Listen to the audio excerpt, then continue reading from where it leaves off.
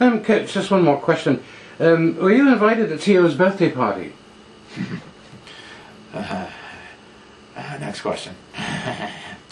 No, actually I wasn't, but it has come to my attention that Jevon Kearse was at the party and missed the game, and I had given him permission to attend the festivities, and so he had a pass, and because he really, he said he wasn't working that night, and technically he wasn't, so I guess I could have let Bunkley go too, for that matter, since he hasn't worked for about 9 months now. So, but that was fine, I suppose. But no, I was not invited.